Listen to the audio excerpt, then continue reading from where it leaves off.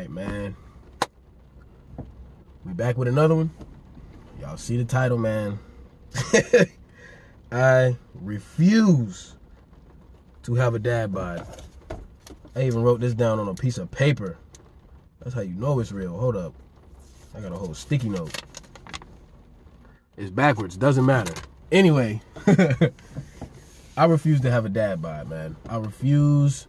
Now, I don't have no kids, but whether you got kids or not, I done seen plenty of dudes with no kids with dad bods. And to me, that shit is just unacceptable. Even if you're a dad, I think that shit is just unacceptable. Now, obviously, your priorities are going to change and stuff like that as a father. But at the same time, you should still be taking care of your well-being.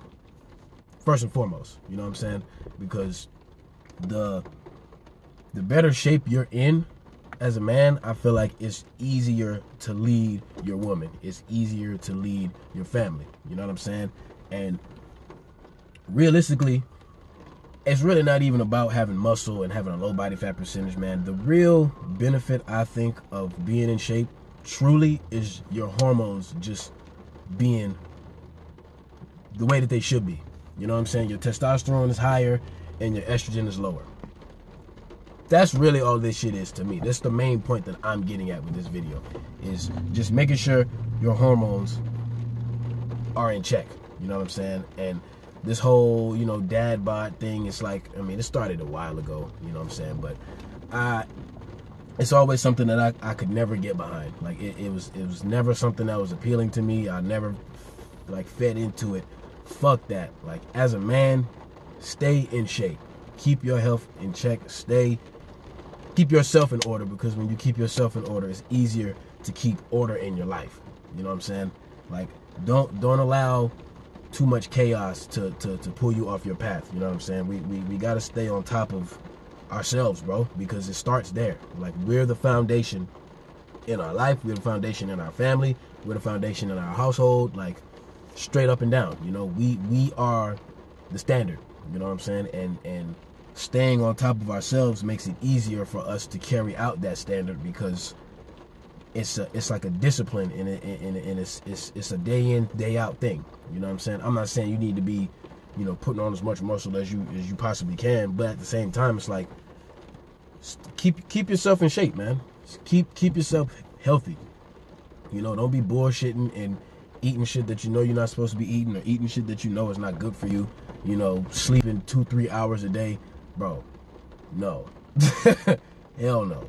Because even people that eat shit and don't sleep enough, their lives are usually terrible. Like, their mood is low. Like, you know what I'm saying? They're more likely to be depressed and shit like that, versus the guy that's hitting the gym 3-4 times a week. You know what I'm saying? I really don't think you need any more than that, 3-4 times a week. Eating pretty good. I'm not saying being super strict on your diet is necessary, but eating relatively good,